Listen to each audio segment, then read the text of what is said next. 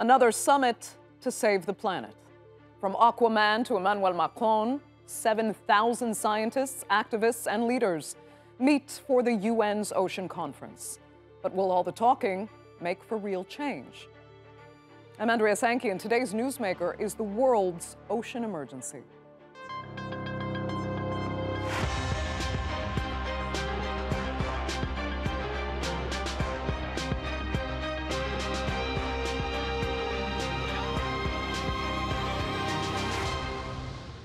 From world leaders and scientists to movie stars and diplomats, there were some pretty heavy hitters attending this year's Ocean Conference in Lisbon. And like many other UN-led climate summits, the warnings were clear and familiar. The planet is in peril, and we need to do something about it now. Our oceans are issuing an SOS. They are struggling, heating, and acidifying. Corals are dying. Coastal ecosystems, such as mangroves, seagrasses, and wetlands, are being degraded. Fisheries are being depleted, and the ocean is choking in plastic wastes. We must work together to right these wrongs. Well, more than 70% of the Earth's surface is covered in water. Without it, humans simply cannot survive. Oceans provide half the oxygen we need, not to mention food for billions around the world. It's even home to many medicinal ingredients that help fight diseases, including cancer. But if we carry on neglecting it at the rate we are, within half a century, the seas could be damaged beyond repair. Researchers fear that by 2040, the amount of plastic in our waters could triple. And by 2050, we'll be fishing more plastic out of the water than fish itself. Sea levels are rising rapidly. NASA says the 3-millimeter annual rise may not sound like much, but the impact is terrifying. Coastal cities could become flooded, drinking water contaminated, and many farmers would lose their livelihoods. During the conference, Kenya's President Uhuru Kenyatta said if we change our ways, not only can we help save the planet, we can actually save millions from starving.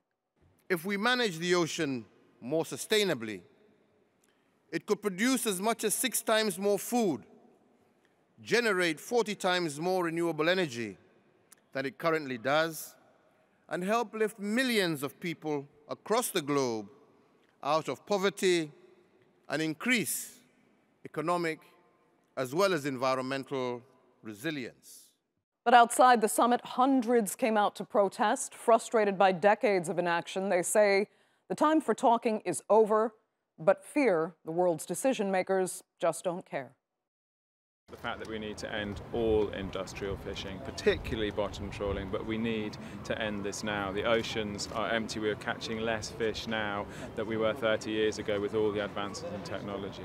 The seas are dying, and we need an appropriate urgency that we're not seeing from our leaders. So while protesters cite the inaction of many world leaders, a small few have been recognized for taking dramatic action at home. One of them joins us now. Carlos Alvarado is the former president of Costa Rica, and he's just been recognized by National Geographic for his outstanding commitment and action toward protecting our oceans. His Central American nation is on track to get at least 30% of its land and sea federally protected by 2030, even exceeding some of the expectations set by the United Nations. Carlos Alvarado, thank you so much for joining us from San Jose. You know, Costa Rica, I gotta say, it's really a unique case globally, almost an anomaly, because for years, decades even, you've managed to make protecting the environment profitable by becoming a pioneer in ecotourism. What made Costa Rica realize that conservation could be a win-win for business and for the community? And what were actually the trade-offs to make that model work?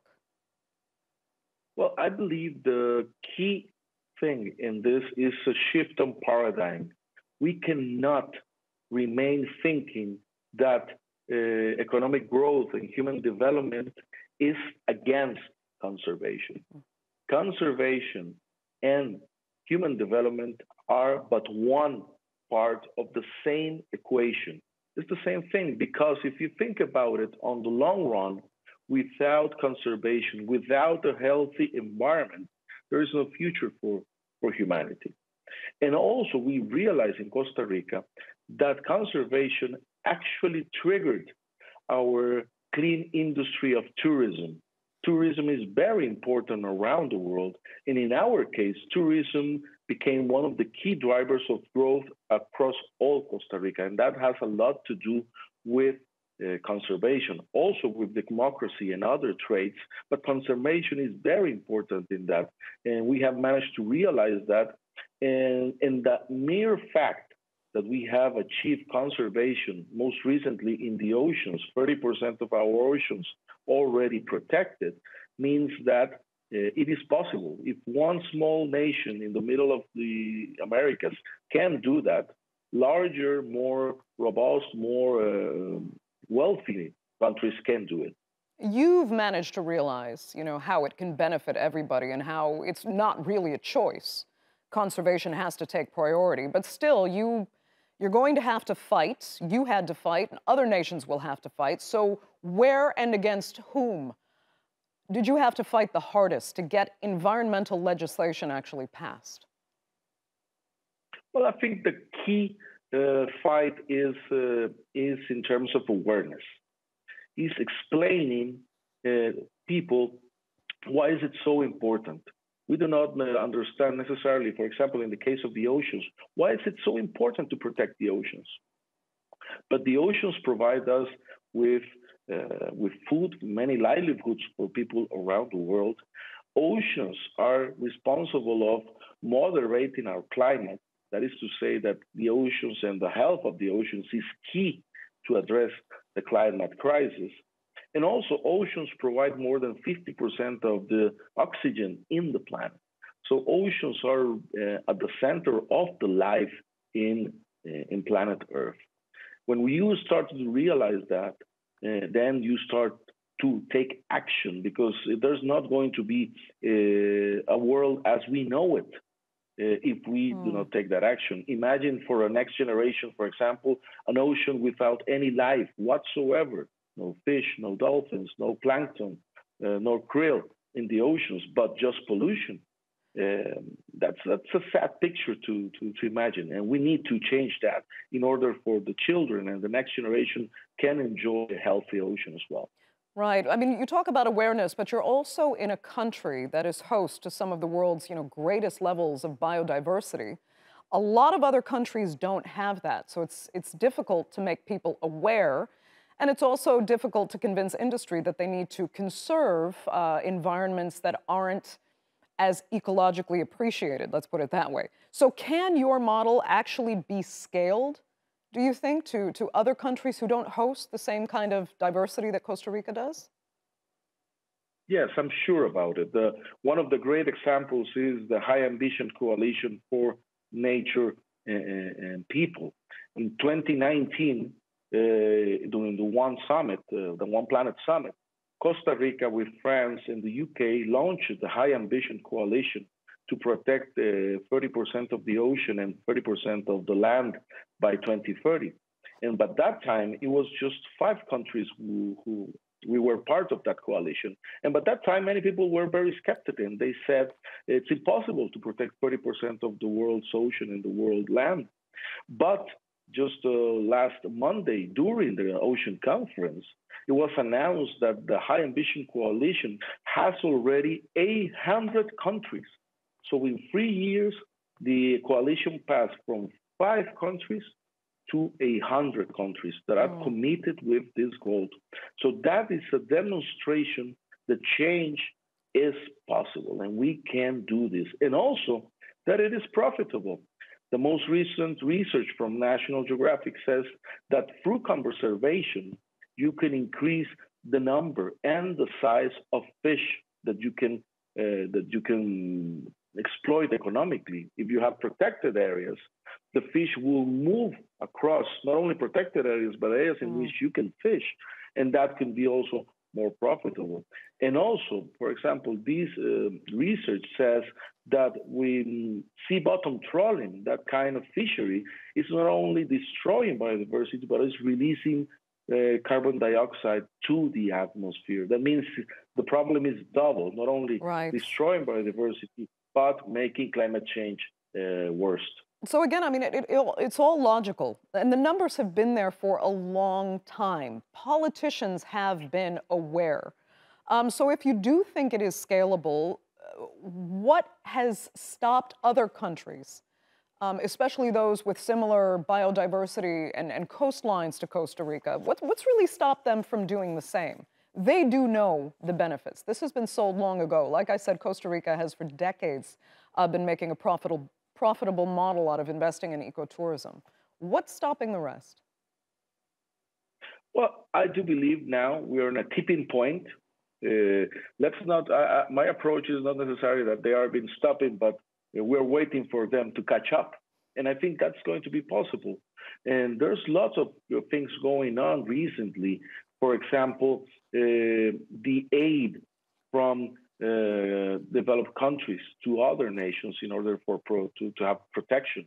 Also, the philanthropy across the globe is working together to mobilize finance for countries to protect their oceans. And science is playing its role in finding ways in which we can both work economically with the oceans, but with a mitigation of the impact. So several things are going on at the same time that are making it easier to take these decisions, which are the right decisions for the future of humanity. Okay, Carlos Alvarado, it's so good to hear your optimism.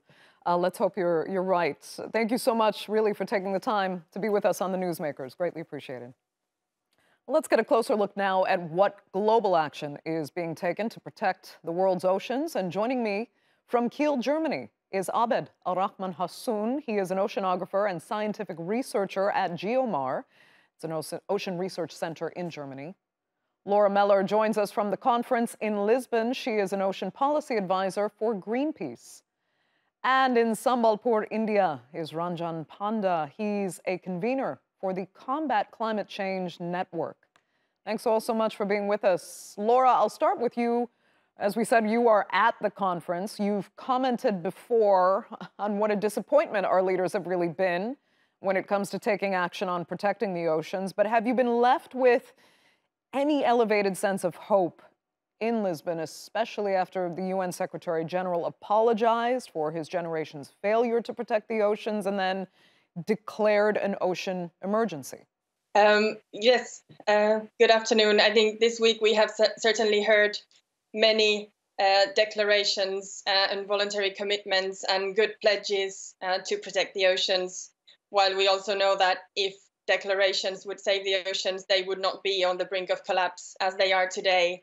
And so what I think will ultimately define the success of this conference is whether governments will agree a strong global ocean treaty when they meet in August at the United Nations in New York.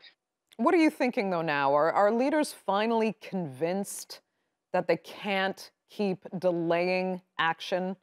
You know, they try to say it's in the interest of their economies and that, you know, that they have to protect their people first. We've seen more and more countries actually turn inward, really looking to domestic policy rather than taking global action for the global interest. Do you think they're finally changing? Well, I think measuring by the words, there has been a great surge in political momentum and commitments to protecting the oceans.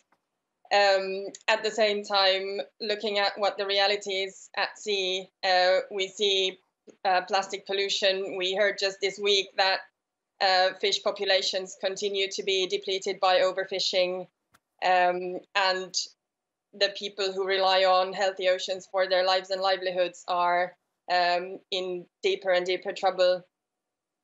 So right. I think the negotiations at the United Nations, they really represent a key opportunity to reset the way we look after our oceans and put protection and equity before profit. You know, I'd like to, all three of you really, each of you has your own very personal experience with the effect of climate change on the oceans. And I want to talk a little bit more from that personal angle. Abed, I'll start with you. I mean, you usually work, if I'm not mistaken, out of Lebanon.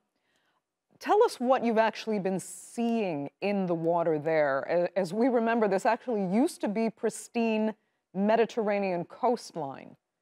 How has it evolved? Actually, because of climate change, we were able to see lots of climate change trends and consequences in the Mediterranean, but also in Lebanon, which is located in the Eastern Mediterranean side. So unfortunately, we were able to record warming and ocean acidification trends. So what we've been actually seeing in the videos and pictures that you've been playing while the colleagues were talking, these are the visible consequences of human contributions. However, there are so much invisible changes that are happening in the ocean, like the warming, the ocean acidification, etc. And all these consequences have been already recorded in our Lebanese water, in the Mediterranean, but also in the oceans, in different parts of the ocean in general. Yeah, I mean, when you look at a country like Lebanon, that should have this pristine Mediterranean coastline, I mean, to see that basically half the coastal beaches have been closed because of toxicity in the water. I mean, does that wake people up, not just in Lebanon, but around the world, to the fact that it's their quality of life now that is so deeply affected by pollution of our collective waters?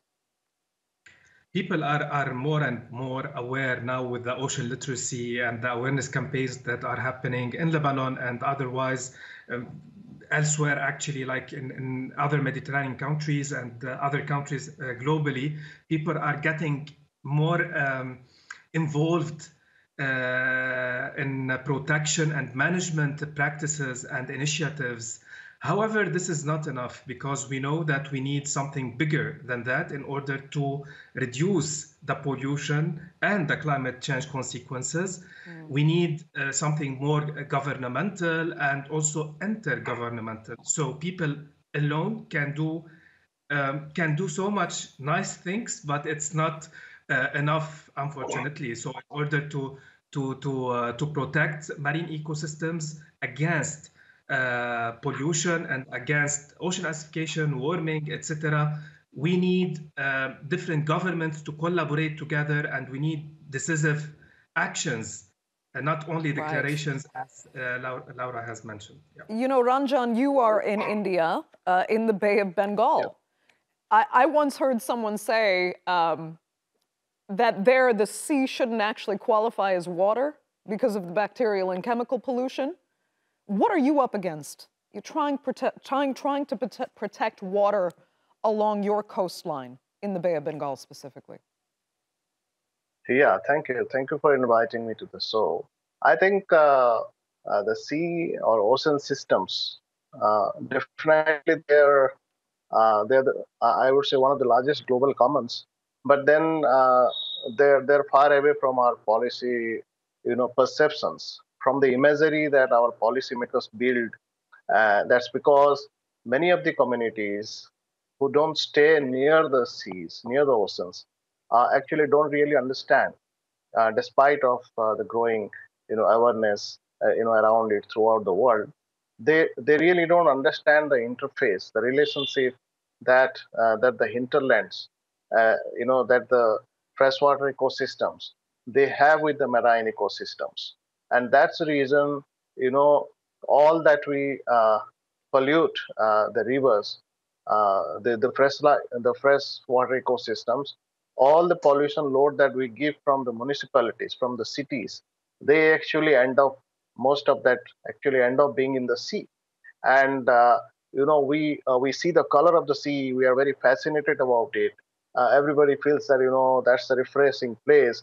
But then monitoring of pollution of the sea, we already are lacking in monitoring of pollution of the rivers. But then monitoring of the ocean systems, for pollution is absolutely lacking.